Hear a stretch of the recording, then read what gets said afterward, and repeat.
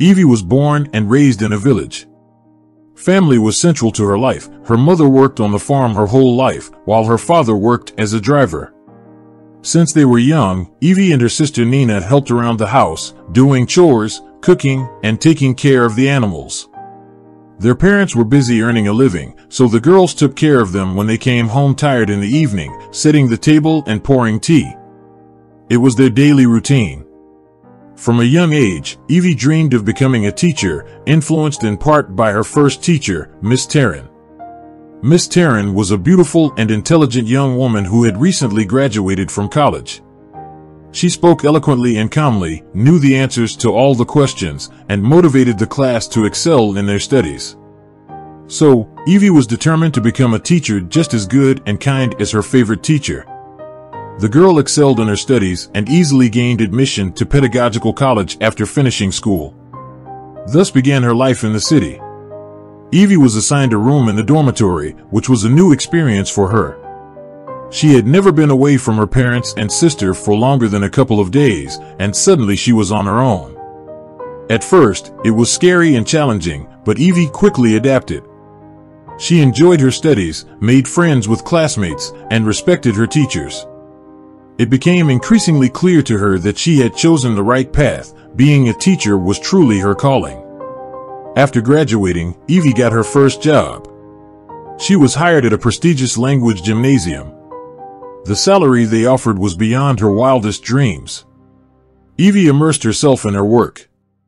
She enjoyed teaching, answering the students' numerous questions, preparing lesson notes, and participating in pedagogical councils. The young professional started receiving compliments from experienced colleagues, and that brought her joy. By that time, Evie's sister Nina had also moved to the city.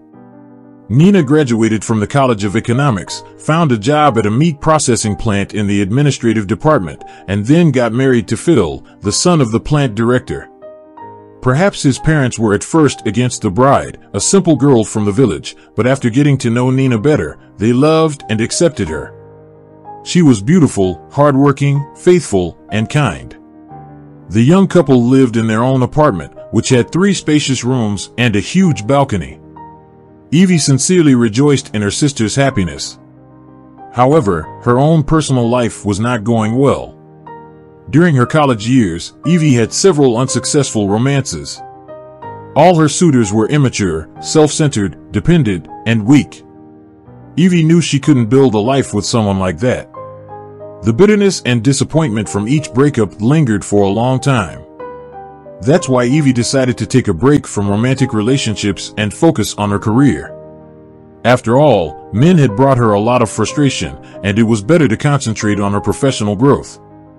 And then, one day, a man named Phil entered the young teacher's life.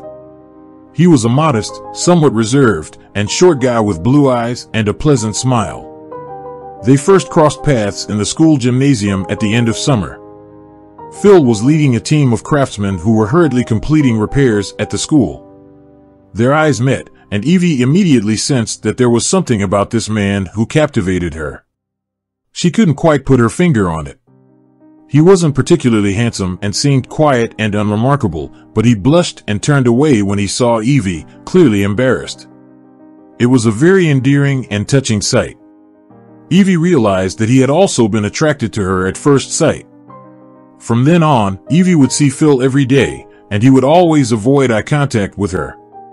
However, the young woman began to notice that he would secretly steal glances at her when he thought she wasn't looking. It was both pleasant and exciting. One day, Phil mustered up the courage to take a leap of faith. It was the eve of completing a project, their last opportunity to get to know each other with no more school work to keep them connected. Phil feared he wouldn't see Evie again, so he decided to take a desperate and challenging step. Phil spoke quietly and simply, without flowery phrases, but his words were sincere and touching. Evie was touched by his honesty, and she agreed to go on a date with him.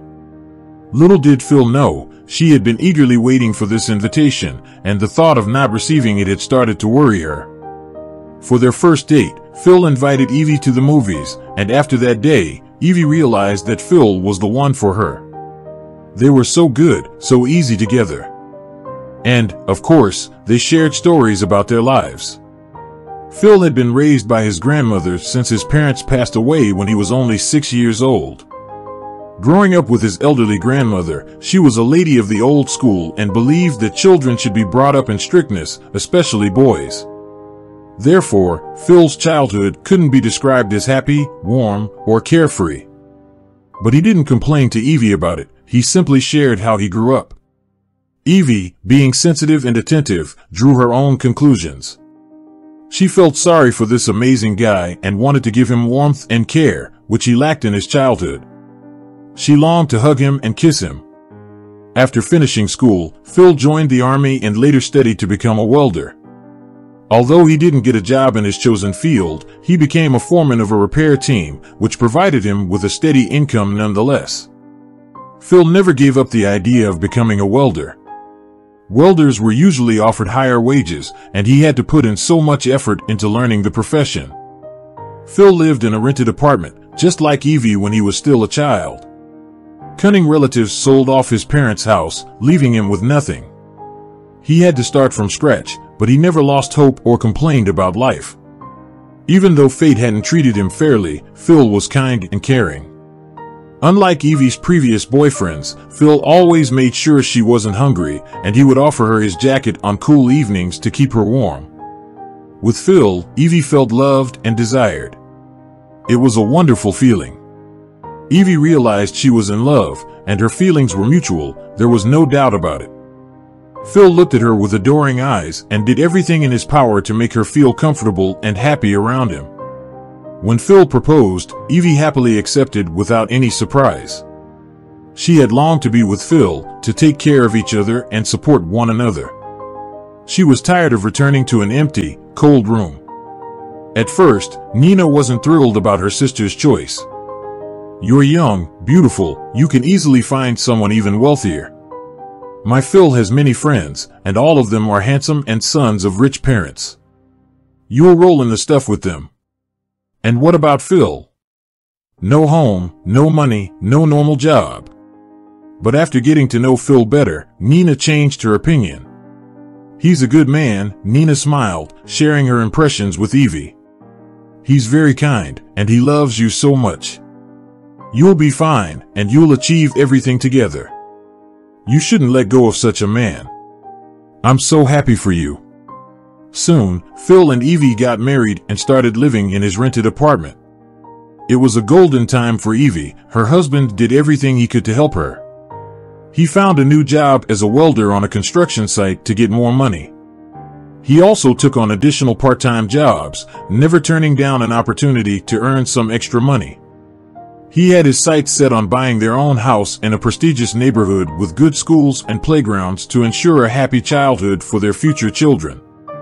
Phil would often surprise his young wife for no reason at all. He would give her a ring or come home with a bouquet. Evie felt incredibly happy and thanked fate for sending her such a loving and caring husband. The young couple would spend hours talking about various topics, discussing movies, life stories of friends and relatives, and making plans. Sometimes they would argue, but they always managed to find a compromise in the end. They both introduced each other to new and interesting things. For example, Evie got interested in hiking in the forest with Phil, and Phil fell in love with the theater thanks to his young wife. Evie believed that she and Phil were soulmates, two halves of a whole. Although the couple were not wealthy, they had enough to live comfortably. They didn't have luxury cars or annual trips to the sea, but they were content with what they had. And then, Roger was born. The young couple rejoiced at his arrival. Phil, as a new father, was beaming with pride as he held his son for the first time. He proved to be a wonderful parent, attentive, sensitive, and caring. After work, he would spend hours strolling around the neighborhood with his baby to give Evie a break. But, of course, mostly Evie would go for walks with Phil, enjoying their conversations about their plans for the future. They didn't have their own place yet, but their savings were slowly growing. They knew that they would be able to afford their own place soon. The young couple often dreamed about their son's future as well. They hoped he would grow up to be smart and kind. As parents, they were going to do their best to nurture their son's innate talents and support him through every challenge. But the couple's dreams were not destined to come true. A few years after the birth of their son, misfortune started to fall on their small family one after another. First came the financial crisis, which caused the couple's savings to depreciate. They had nothing left to buy their own apartment, even though the goal was so close.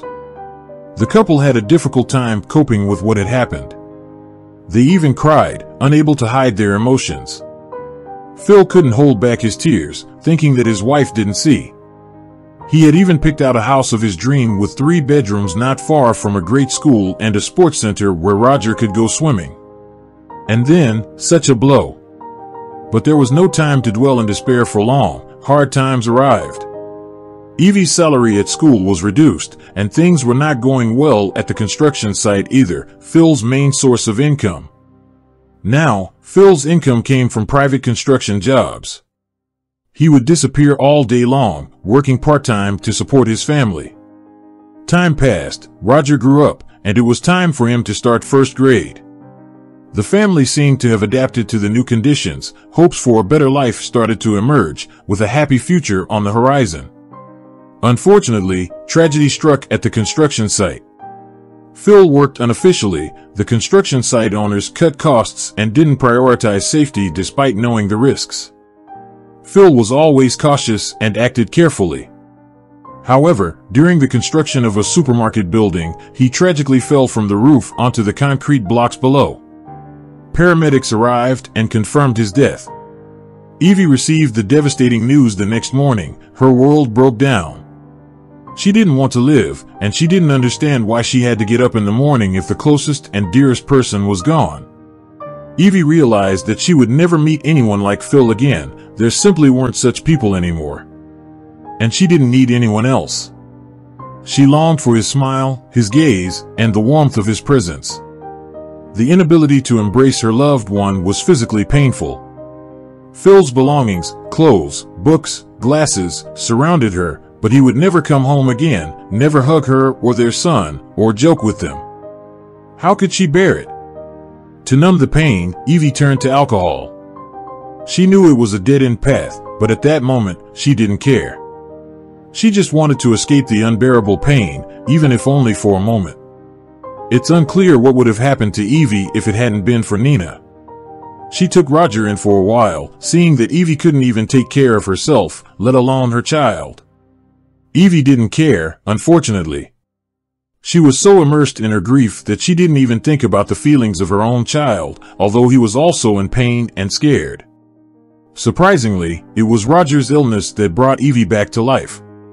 He was hospitalized with pneumonia. Nina tearfully came to her sister to share the bad news. She blamed herself for not taking proper care of her nephew. He has a high fever and delirium. At first, the doctor and I thought it was the stress because his father had died and his mother was in an incomprehensible state. But it became obvious that it was much more serious. He was in intensive care for 24 hours. He's better now, but the doctor says it's too soon to relax. And you are drinking here, Evie?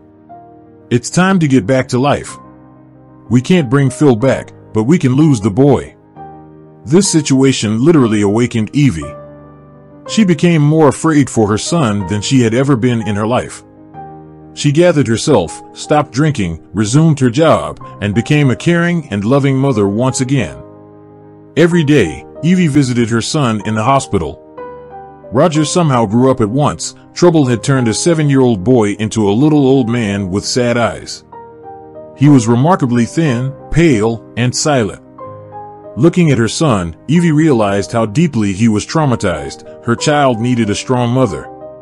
While she had been consumed by her own grief, forgetting about the little boy who needed her support. Since then, Evie became an ideal mother, attentive, fully focused on her son, and caring. Due to the high cost of renting an apartment in the city, Evie couldn't afford to stay there. She decided to return to the village. Besides, her father passed away from a heart attack 2 years prior, and her elderly mother needed support and help with household chores as she struggled to manage on her own. So moving back to the village was a practical choice for Evie. Roger started attending the village school, and Evie found a job as a teacher there. However, she soon had to consider changing jobs due to the significant difference in salaries between the village school and the city gymnasium. She couldn't sustain herself and her child on such wages. So she had to find a way to support them both. And then her neighbors suggested a suitable option. Her nephew had a shop in the central market in the city. He sold clothes, shoes, and accessories, and he needed a salesman. The man promised a good salary and offered a percentage of the proceeds. The schedule also satisfied Evie. It's hard, of course, to part with my dream job of teaching kids. This was my true calling. But what can you do when times are hard? Evie said with deep regret as she left her school. She missed her students, colleagues, and school life. For a long time, her heart sank every time she saw children dressed in uniform on the street. But new realities awaited Evie, demanding customers who didn't know what they wanted, rivals causing scandals, and financial responsibility. The road always took a lot of time and effort. On her workdays, Evie had to wake up before dawn and walk almost 2 kilometers to the nearest bus stop that would take her to the city. Only the salary brought joy now. Evie could buy her son beautiful clothes and toys, and they even flew to the seaside resort every summer. Eve's mother helped to look after Roger. She was already elderly, of course, but she had enough time and energy for her grandson. Evie often visited Nina, who didn't work and took care of the house and her daughter. She could afford it, as her husband earned enough to provide for the family. That's how your fate turned out. You work like a horse, spinning as hard as you can. I even feel embarrassed that I'm a housewife, and everyone has their own destiny, Nina remarked. Eve sighed, I'm not complaining about mine. Roger and I have everything, so why whine in vain? Evie was genuinely happy about the way Nina's life had turned out. She adored both her sister and her niece, Molly. And the 4 of them often went out together. It was Nina who advised Evie to save up some money and invested in shares of a large IT company. Phil says it's the right thing to do. We ourselves have a lot of money invested in these shares. My husband is sure that everything will turn out great in the end. And Phil is smart. He knows. Evie listened to her sister and, without telling anyone, bought several shares. The capital grew, but very slowly. It was impossible to get rich with such interest as it seemed at the beginning. But Evie decided to keep the dividends in the deposit. She didn't tell her son or her mother about the shares. It is unlikely that they would approve and say that it is all a waste of money. Let the relatives live in peace. So Evie had her own little secret. Now she was saving money, sometimes buying shares, and saving for a happy future for her son. Roger grew up as a smart and athletic guy. Unlike his modest and quiet father, Roger was the life of the party. He always had many friends and companions. The guy went out a lot, laughed, and socialized. He was a very cheerful and carefree person. Evie, looking at her son, rejoiced. What a man he had become, confident, brave, and smart. He was precisely the kind of son she and Phil had pictured when they walked around the neighborhood with a stroller.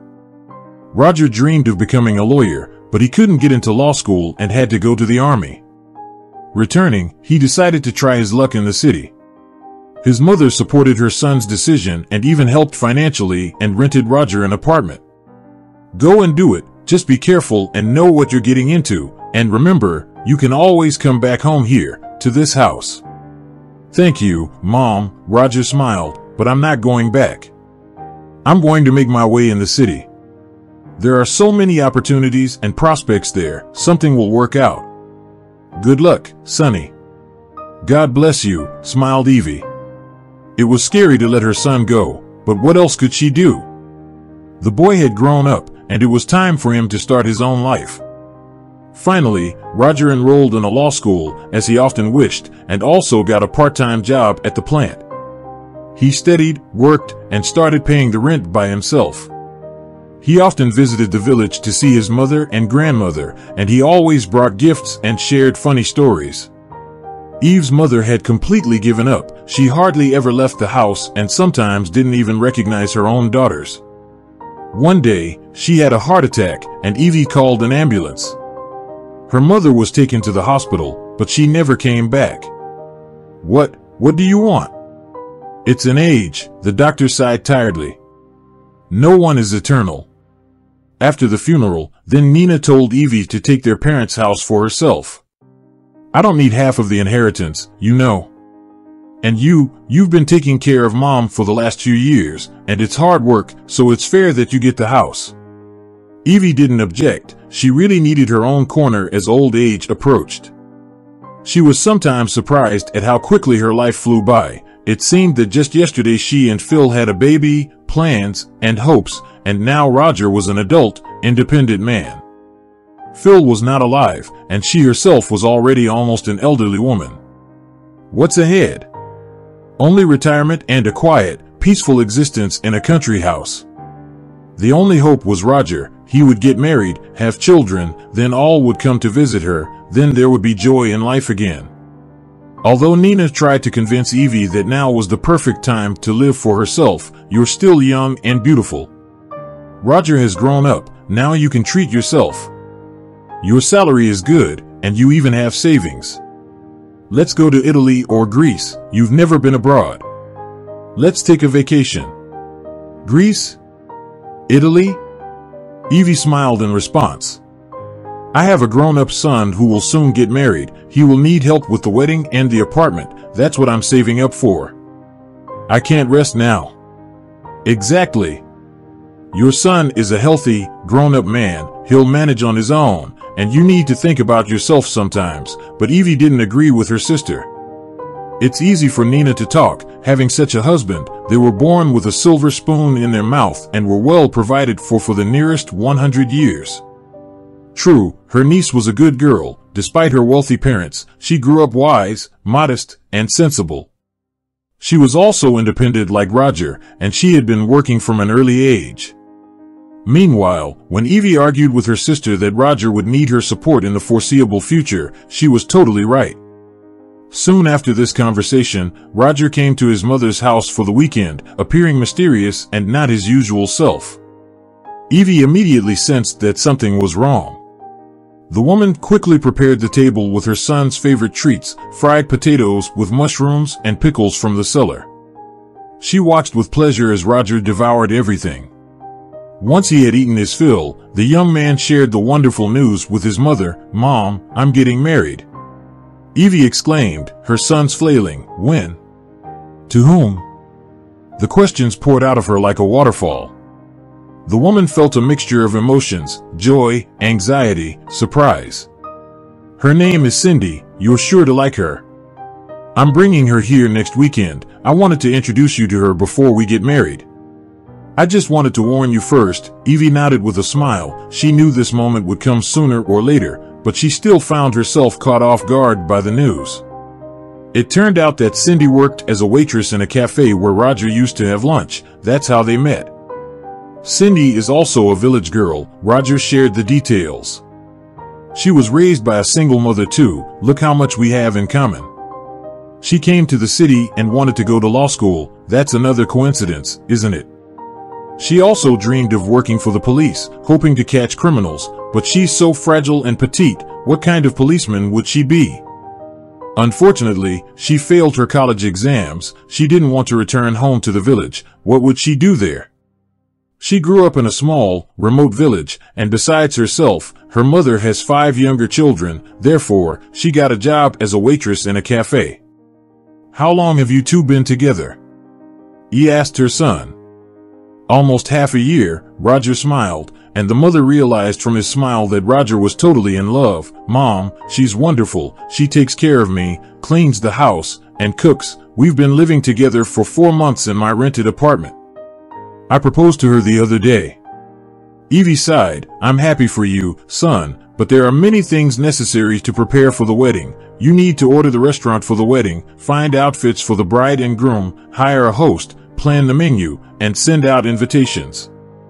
Mom, we've decided to skip all that, Roger replied simply. We'll just sign quietly at the registry office, and that's it. As you wish, Evie nodded. Long ago, she had imagined the ideal wedding for her only son. It would be a joyful celebration with a crowd of well-dressed guests, a lively toastmaster, a huge cake, and a table filled with delicious food.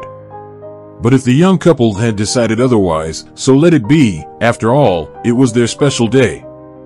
The following weekend, Roger and his bride came to visit Evie. Evie prepared a lavish table, making salads, frying meat, and creating elaborate appetizers. She was very nervous, wanting to please her future daughter-in-law and show Cindy how much she was welcomed in their home. Evie wanted everything to be perfect so that Roger wouldn't be ashamed of his mother later. Cindy turned out to be a slim girl of short stature. She had big dark eyes, thin eyebrows, and thick bangs. She dressed simply but tastefully, wearing an elegant blue dress and low-heeled shoes. At first, the guests and the hostess felt a bit awkward. Cindy looked around carefully and remained silent, seemingly shy to speak. It was only after a while that Evie realized that this modesty was just an act. Cindy was observing, choosing her behavior tactics, and drawing conclusions. Roger lightened the atmosphere at the table, cracking jokes, entertaining the ladies, and bringing up interesting topics of conversation. He was always lively, energetic, and sociable. Meanwhile, Cindy charmed Evie with her modesty and the way she looked at her fiancé. There was tenderness and love in her eyes. The feeling was mutual, as Roger responded to Cindy in the same way, holding her hand occasionally.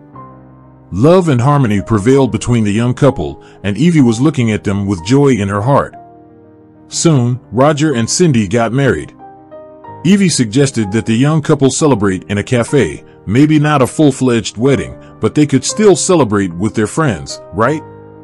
She even set aside money for it because Evie had savings over the years of her work. She managed to put aside a certain amount of money, plus the shares bought on her sister's advice gave dividends and increased in price. Initially, Evie wanted to buy an apartment in the city, but then she realized that she lived quite comfortably in the village. It was peaceful, quiet, and surrounded by familiar and friendly people. She enjoyed the atmosphere of her village. Near retirement, the woman realized that she did not want to move anywhere, but she could. She had enough money for a small apartment. Only her sister, Na, knew about these savings. Evie didn't flaunt her wealth, not even telling her son.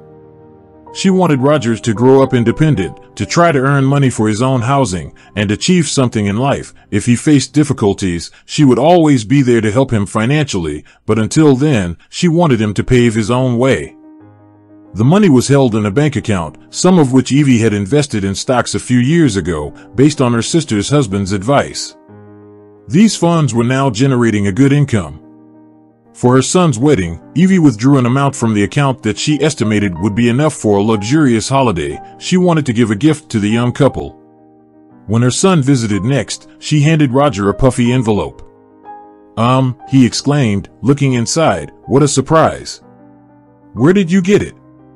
I saved up, smiled Evie. Use it to have a celebration. Buy nice rings, dress, and suit. Go to a restaurant with friends. Treat yourselves. Have fun. Thank you, Roger smiled, but maybe we should save the money for an apartment. Why? Both of you already earn enough for rent, and a wedding only happens once in a lifetime. Well, ideally, of course. I'm having problems with work, Roger admitted. They pay me not much, and the job is unstable. I'm worried I might get sick, and Cindy, she doesn't earn much either. She's a waitress, not making millions. Yes, my little son has grown up. He has his own adult problems now, the woman thought to herself. Financial concerns are natural, especially when thinking about supporting a family. I feel sorry for him, of course, but everyone goes through tough times. But she replied aloud, don't worry, son. When you finish your studies, you'll find a better job. You're a good boy, smart and handsome. You'll be educated too. Any company would be lucky to have someone like you. They won't take me, Roger sighed even heavier. I was expelled. What? Evie gasped in shock. Why? For truancy, Roger said quietly. Evie almost cried. She had imagined her son as a successful, competent, and highly paid lawyer. This news came as a shock. That's it? Roger said with irritation, looking at his mother. I had to work a lot and missed classes. The accumulated absences caught up with me. I thought I could handle it, but I couldn't, so they expelled me. It's not a big deal, Evie composed herself. She needed to support Roger now. You'll bounce back, you'll learn. You're not the first or the last.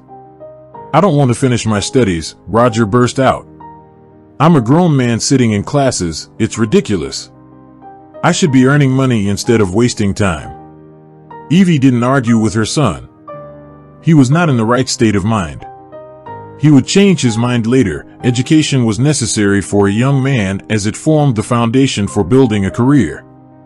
She would definitely convey this to him, but now she needed to support and reassure him. Well, if you don't want a wedding, do whatever you want with this gift of mine, Evie nodded at Roger. Thank you, Mom, Roger smiled gratefully and happily. We could really use the money right now. I'm glad to help. You're all grown up and practical. Others would happily spend the money on the wedding, but you're thinking about the future, Evie said after her son left. Evie was left at home with a heavy heart. She was now worried about Roger. He hadn't finished his studies, didn't have a stable job, and no housing, and now he was going to get married as well. If they had children, Roger would have to work unskilled labor from morning until night to support the family. This wasn't the future Evie had dreamed of for her only child. He's a grown man, he'll figure it out, Nina reassured her sister over the phone in the evening. Why are you worrying? You did everything that was required of you, now it's up to him. Maybe I should have given them money for an apartment, Evie suggested to Nina. It would make things easier for the young couple, at least they wouldn't have to pay rent. Let them pay, Nina objected. Don't you dare mention that money now. They'll sit on your necks and hang down their legs. Without counting on your money, they'll try to climb up, and maybe they'll succeed. You can always get them an apartment, it's not time yet. You're right, Nina, you're absolutely right, grinned Eve's sister. And you stop being upset. Come to visit us tomorrow, we'll go out together and again then. Nina, you're right, smiled Evie, thinking that what a blessing it is to have such a nice sister who will always support and cheer her up. After a while, Roger and Cindy got married. The ceremony took place at the registry office, and it was modest and quiet. There was only Eve, Nina, and Molly, and two of Cindy's girlfriends at the ceremony. Then the guests made a few toasts to the newlyweds at the nearby cafe, and after giving them gifts, they went home. Cindy had to start her shift. Roger also needs to go to his job. What a wedding, disappointedly sighed Evie. Come on, young people don't care about that now, Nina casually waved away, as long as they live well. Whether Roger and Cindy lived well, Eve had no idea. Her son tried not to talk to her about it, and she was somehow embarrassed to ask. They occasionally came to visit her. Cindy behaved politely but coldly and aloofly. Evie noted to herself that this seemed to be a good relationship between them. Roger's work was not going well. He changed jobs and employers searching for a decent income, but nothing seemed to work out in the long run. Finally, Roger gave up, tired of the hard work and constant disappointments. One day he suddenly came to his mother, unexpected. We can't afford to live in the city, he sighed.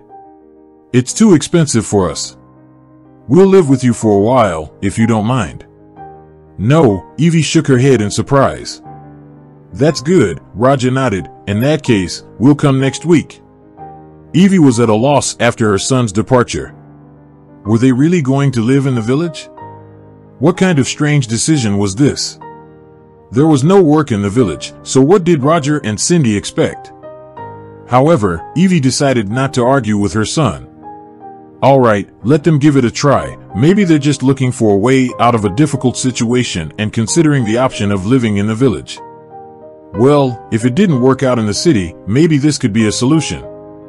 Joint life with Roger and Cindy began with dividing the territory. Mom, we'll live in the living room, Roger said, surprised. Evie asked why. She had prepared a small bedroom for the young couple, thinking it would be the coziest and most private space for them to live quietly. Roger simply replied, because it's the biggest and brightest, Doctor. Then, Evie realized that her son was just following Cindy's wishes. He always tried to please his wife in everything, loving her more than anything else, and the woman took advantage of that. At this time, Cindy immediately showed her true character to her mother-in-law, not even trying to pretend to be polite or modest. She found fault with everything Evie did, criticizing her cooking and the way she cleaned. Cindy often made contemptuous remarks to Evie. "What? Why are you making so much noise with the dishes in the morning, disturbing my sleep? Your friends laugh too loudly.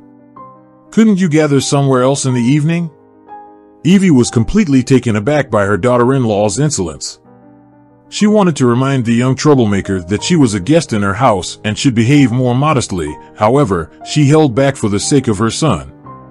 She could see that Roger was deeply attached to Cindy, that he loved and idolized her. The young husband tried to fulfill every whim of his wife, and there were many whims. Roger couldn't handle it all and felt guilty.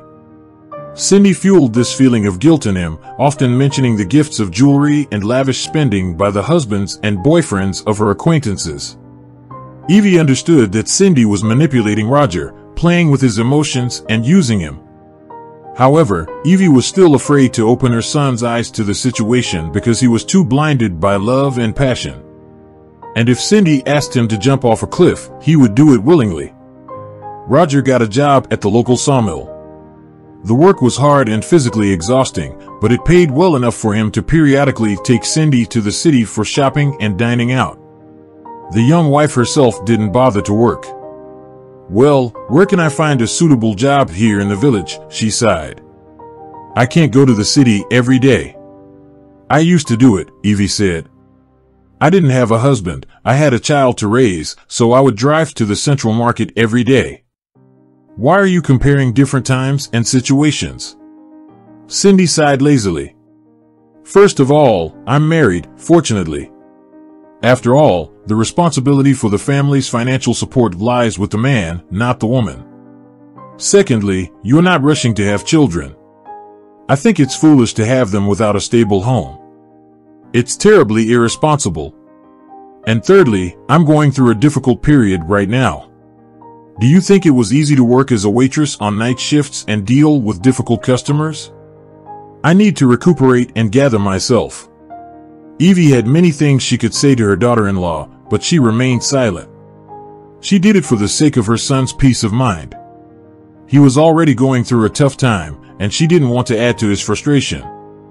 The longer Cindy lived with Evie, the more the woman realized that Cindy had no tender feelings for Roger. Her irritation, unpleasant looks, words, and gestures made that evident. There were many signs. Then why was Cindy still with Roger? The answer was simple. Who else would work so hard for her? Where else would she find someone so loyal and obedient? Roger's feelings for Cindy were rare, and the girl knew it. Confident in her own power, Cindy often behaved rudely with her mother-in-law right in front of Roger. Her arrogant and contemptuous gaze, along with her snide remarks and reproaches, made Evie feel unwanted in her own home. To have less contact with her daughter-in-law, Roger's mother started visiting neighbors herself and often stayed overnight at her sister's house, Nina. Of course, Nina advised her to put the insolent daughter-in-law in her place.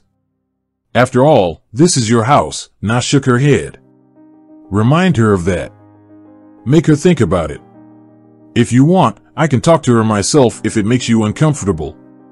"No," Evie waved her hands. "Absolutely not. Roger is always on her side in everything, and I don't want to add to his frustration." Of course, Cindy often complained to her husband about his mother, portraying her in a negative light, and Roger really blindly believed everything his wife said. "Mom, why are you picking on her?" the son would sometimes start a conversation. "Cindy is a wonderful woman. I love her. Don't think of her as an enemy. Try to make up." "I didn't quarrel with her," Eve tried to justify herself. "I try not to talk to her at all. She turns any conversation in her direction and makes me the number one enemy. That's the problem." Roger shook his head sadly. "Cindy says you despise her. she feels ignored or criticized. Why do you make her work in the kitchen? Cindy has a hard time, and she needs some rest. I was just reminding her to clean up her plate. No one is forcing her to work. On the contrary, I do everything in the house. Roger looked at his mother with a sad look, and Evie realized that it was useless. He still wouldn't realize that his wonderful Cindy systematically turns the lives of her husband and mother-in-law into a nightmare. Maybe one day Roger will understand, but not now. Cindy masterfully turned Roger against his own mother, who had sheltered them in her house and provided for them. Most of Roger's salary went towards paying off loans in the city. The couple had managed to accumulate loans that they now had to repay. It was hurtful and painful. Evie saw no way out of the situation. She could only hope that Roger would eventually see the truth. Sometimes she wanted to kick the insolent girl out of the house, but that would mean losing her son forever. And to be honest, this house belonged to Roger when her mother died. Evie suddenly realized that such things usually happen. Yes, her mother was sick and needed help, but there were no signs of her leaving so soon. Evie thought about it a lot. After all, she might one day leave just as suddenly. And what about Roger? What if other claimants to his house show up, unexpected heirs, inheritance issues, relations with relatives? Anything is possible. To protect Roger, even Evie, who was the sole owner of the house at the time, wrote a deed of gift to her son. After that, her mind was at ease. Now, the house officially belonged to Roger, and he knew it. Although at the time, Roger never thought he would need the inheritance. He dreamed of settling in the city, buying a good apartment, maybe even a country house. Who knew it would turn out this way? Evie decided to be patient. If it weren't for Nina and her sensible advice, Evie would have long ago spent all her savings on an apartment in the city for the young couple. But her sister was right. Now the woman understood it more than ever. Cindy didn't love Roger. It was obvious she was using him. If Roger were to buy an apartment, which would be considered jointly acquired property, the young wife would immediately demand a divorce and legally take half of the housing with her into her new life. And that would be a lot of money. Eve hoped that Roger wouldn't be blinded by this strange love forever. Someday he would see the truth, and when that happens, he would need money for his new life. Seeing that her sister was having a hard time, Na suggested that they go on vacation together. And why not? She persuaded Evie over the phone. We'll be sunbathing, swimming in the sea, going on excursions. It will be great. In the end, Evie gave in. She really needed a vacation from everything that was going on at home. Let them live in the house on their own, she said. Cindy will have to cook and clean. However, she's completely spoiled. She won't even wash her plates. She sits at home all day long, hanging out on her phone and watching soap operas. Of course, Cindy expressed her opinion about Evie's vacation. There is no money in the family, but some of us have money for sea resorts, she once replied to Roger's remark that his salary was cut again. But even a man with angelic patience and deeply in love with his wife couldn't stand it anymore. Cindy, what do you care? Mom's earned it, so she has the right to do whatever she wants, Roger said. Yes, what about us? We've never been anywhere with you before, and we'll earn money, I promise. The trip was wonderful. Evie and Nina rented a house in a village on the shore of the sea. The sisters walked a lot, swam in the waves, sunbathed, and went on various excursions. Evie once took a risk and realized a long-standing dream. She rode on a jet ski with a young and reckless driver. Spray in the face, dizzying speed, endless sea surface. Evie had never been so scared and had so much fun at the same time. The sisters even went to discos at night and danced as if they were young again. Thank you, Nina, for pulling me out. Evie was genuinely happy. It feels like I'm 10 years younger. By the way, outwardly it looks that way, smiled Nina. You look rested and wonderful. And so it was. For the first time in many years, Evie liked herself in the mirror. She was tanned and refreshed.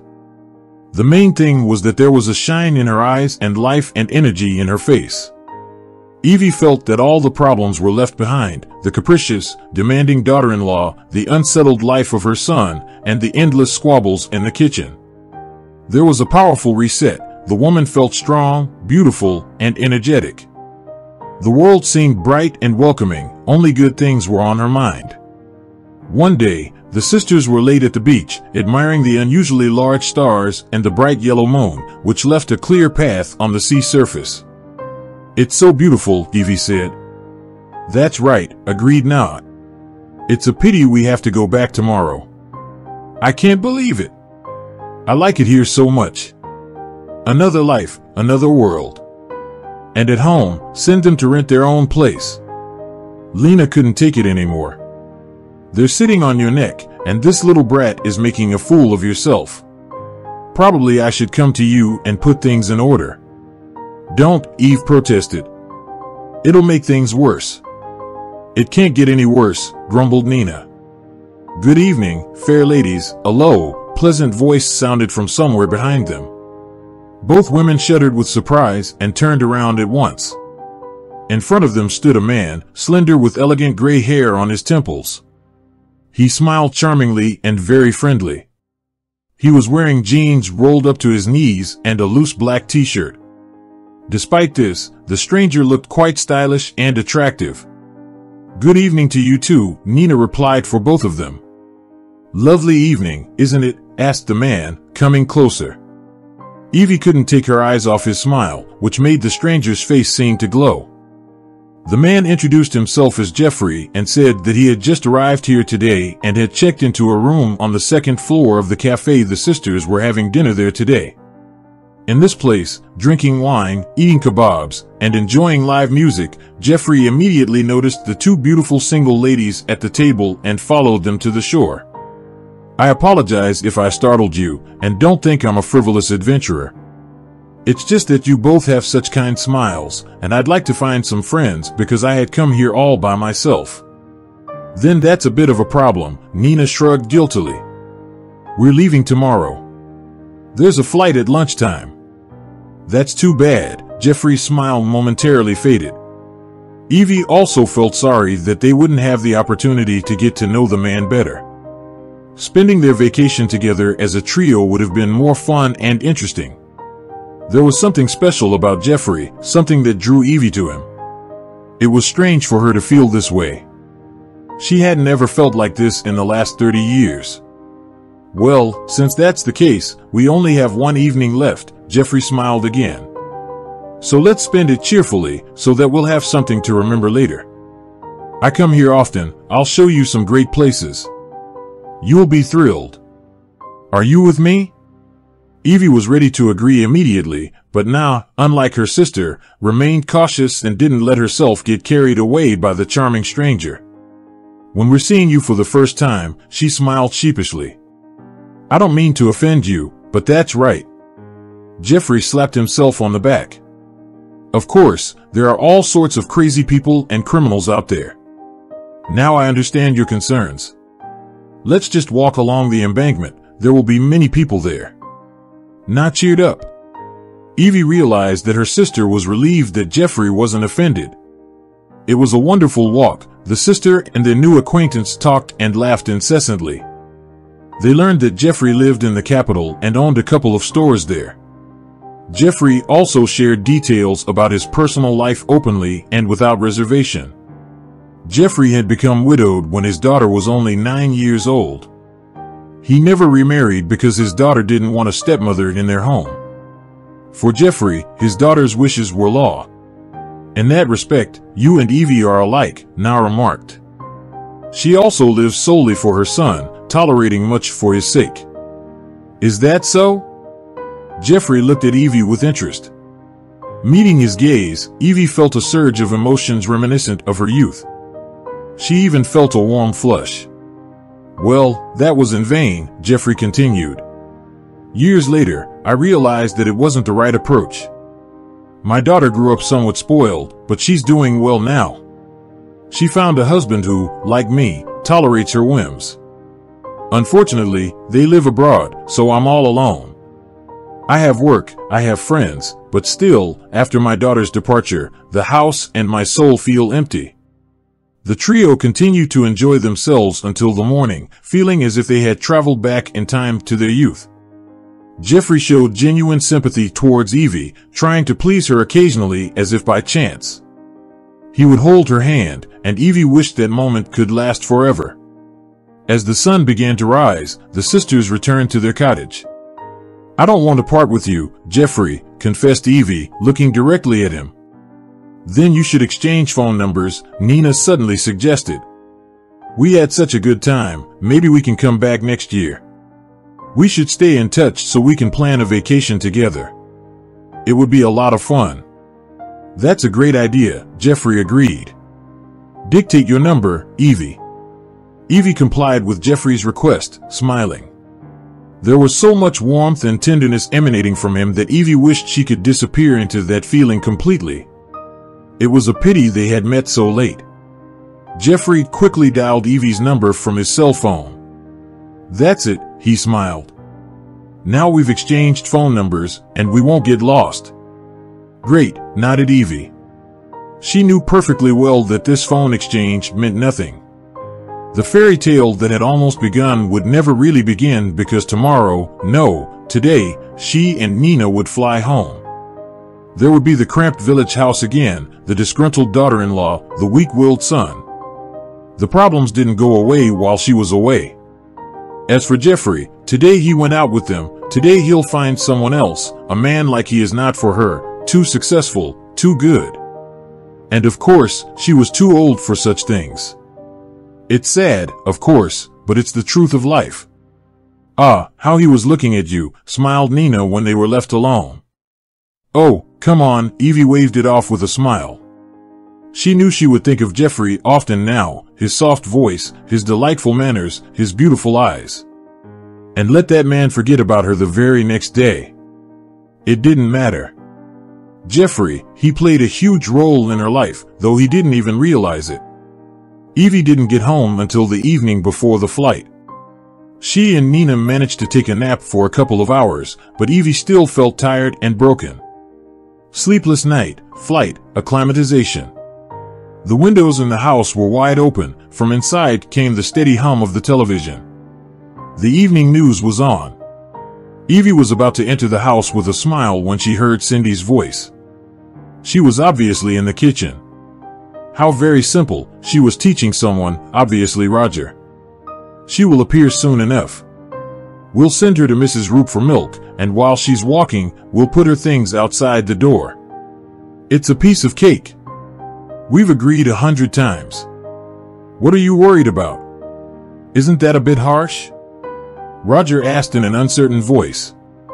She's my mother, it's her house, not hers, Cindy argued.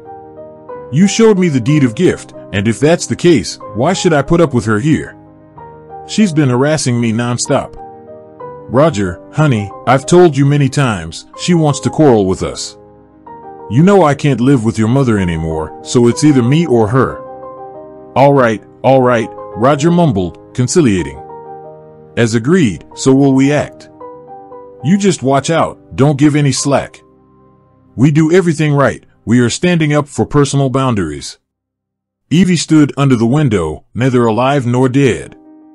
The meaning of the overheard conversation slowly came to her. She was going to be kicked out of the house, and Roger agreed to it. She couldn't expect such a betrayal. Evie took a few deep breaths to pull herself together, put on a cheerful look, and entered. Oh, hello, said Cindy, smiling lusciously. And we were expecting you a little later. A cab took me home quickly. I didn't even have an opportunity to look back, Evie answered merrily. I've brought you some presents, and I also have many impressions that I can't wait to share. Cindy diligently portrayed something like joy at the meeting. Roger was sitting next to her, slumped and silent, and Evie understood perfectly the reason for her son's sadness. Of course, it's not easy for him now, but he also can't put his exploded spouse in place. She has too much influence on him. Oh, Evie, Cindy splashed her hands. Could you go to Mrs. Roop for fresh milk, please? I have soup boiling on the stove, and I can't get away. Roger is exhausted from work, and he's sick. If you're not too tired, then no problem. Evie nodded and left the house, already aware of what awaited her upon her return. It was fortunate that she had overheard this conversation. At least she would have time to prepare for a serious talk with her son and his wife. Evie spotted her suitcases on the porch from a distance. They stood there abandoned, leaning against the wall, waiting for their owner. The hope that Roger would finally put a stop to his or vicious wife's actions vanished like smoke. The woman climbed to the porch steps and knocked on the door. "There's a note," came Cindy's voice from inside. "Read it and you'll understand everything. Goodbye." "I don't want your note," said Evie. "I want to talk to you. I want to look you in the eyes." "Oh, in the eyes?" The door swung open with a clatter, and Cindy stood on the threshold. She gazed haughtily at Evie. "Well, look if you want it so much." "Cindy, why are you doing this to me? I tried to be your friend, didn't I?" "You're pissing me off," the young woman was furious. "You're judgmental. Everything's wrong, nothing is right for you. You make your own rules. I don't feel like I belong here, and Roger is fawning over you." "Well, this is my house," Evie gently reminded her.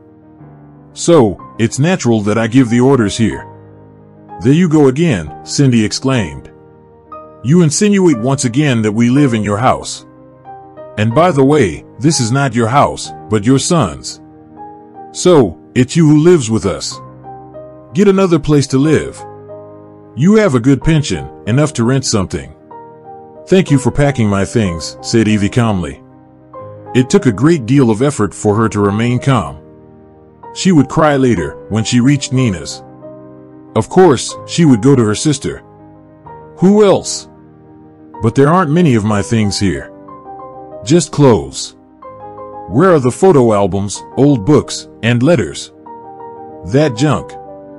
Nina sighed heavily. We threw it out. Oh no, Evie gasped. It felt as if she had been punched in the stomach. This was her family's history, old photographs, letters from Phil and her parents, postcards, diaries kept by Nina and Evie in their youth, the first drawings of Molly and Roger. All of it had been carefully stored in boxes and folders, neatly arranged on the shelves of the bedroom rack. Isn't there anything left? Asked Evie, with hope. Cindy defiantly looked at her mother-in-law. What's the point of clinging to junk? The insolent woman grinned. What good are these dusty papers? It's even easier to breathe without them. Despite her condition, Evie suddenly had a brilliant idea. She had to suppress a smile to avoid giving herself away. Cindy would no longer feel like the one in control. In just a couple of minutes, the smug expression would vanish from her pretty face. So, you threw everything out of my room, right? Absolutely. It's going to be our walk-in closet, Cindy affirmed. Every single box. Did you look inside? Cindy suddenly tensed up. Were there any important documents or something? The documents can be gotten in case of an emergency, Evie replied wearily, sinking on the porch step. The blue shoebox was thrown away too, right? I think so. Why does it matter? Cindy suddenly looked worried. Because, Evie looked up at Cindy, the fact, my dear, is that my savings were in the blue box. The money I had set aside to buy an apartment for Roger. Her words had an incredible effect. Cindy was stunned, turned pale, opened and closed her mouth a few times, trying to say something. Then she powerlessly sank on the step next to Evie. Why didn't you warn me? She whispered. Evie was satisfied with the effect of the phrase. She didn't keep any money in a blue shoebox. It was safely lying in her account, slowly growing. But Cindy needed to be taught a lesson for all the bad things she had done to Evie and Roger. How could I have known you would throw my things out of the house? I couldn't even imagine such a thing. The woman stubbornly played the role of a confused and bewildered old lady. Cindy shook her head, as if she had just woken up from a dream. Her eyes filled with eagerness for action. Now you're going to tell me everything in detail. What did this box look like? What shade of blue was it? Was it big or small? Questions were pouring out of Roger's wife as if from a never-ending source. Evie answered, trying not to get confused in her testimony. The situation began to amuse her. Roger had stayed at home the entire time, not even sticking his nose out on the porch. He was probably ashamed of the fact that he went along with his wife and drove his mother out of the house. But he couldn't oppose his wife. He loved her too much, and Cindy took advantage of that. After answering all of Cindy's questions, Evie wandered to the bus stop. "Come on, stay," the daughter-in-law muttered. Now she needed her mother-in-law now to help her in the search. The young woman was determined to find that box, even if it meant searching in a landfill or at the end of the world. And Evie could help her. She knew what a receptacle for a large sum of money looked like. "Why should I?" Evie was a little surprised. "What do you mean, why? We have to look for the box of money together. Don't you care about the fate of your savings?" "That's where you're wrong," Evie smiled. "I don't care what happens to this money. I was going to give it to you anyway. If you find it, take it." Evie was walking along her familiar street and felt that Cindy was watching her. Yes, her daughter-in-law had experienced a real shock, thinking that she had thrown away such a large sum of money with her own hands. Now she would dig her nose into the ground to bring this wealth back home. Before going to the bus stop, Evie went to see Brooke, with whom she had a good relationship. She needed someone in the village who could keep an eye on Cindy and inform her about what was going on, and Brooke was the most suitable person for the role of informant. At first, Brooke was indignant and shocked, listening to Eve's story. She couldn't comprehend how they could do that to Evie. But after hearing the whole story, Brooke burst into loud and merry laughter. "Well, Evie, you're crazy. That's a real revenge." "Brooke, I'd like to know how things are going with them," Evie smiled. "How are they living? How is this search progressing? Something tells me that this story will open Roger's eyes to his wife." "Oh, Roger," Brooke shook her head. "I didn't think you would turn out to be so weak." "Love is cruel," Evie sighed as Brooke hit a sense of spot in her heart. "Of course, I'll keep an eye on them. I'll also involve Wayne. You know how quick he is." Wayne, Brooke's 14-year-old son, was always glued to his phone, filming content for his channel. After Brooke, Evie went to see her sister. She knew that Nina would never abandon her. She would listen, support, and pity her. It was so good to have such a person.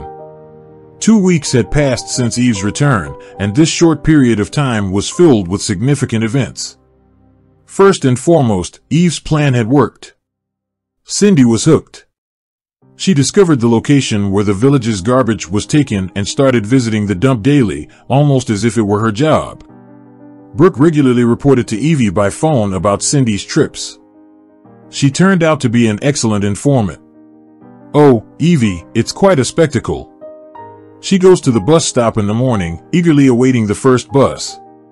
She looks like a tourist, carrying a huge backpack filled with overalls, gloves, and bags. It's all very serious. And in the evening, she returns tired, disheveled, and angry.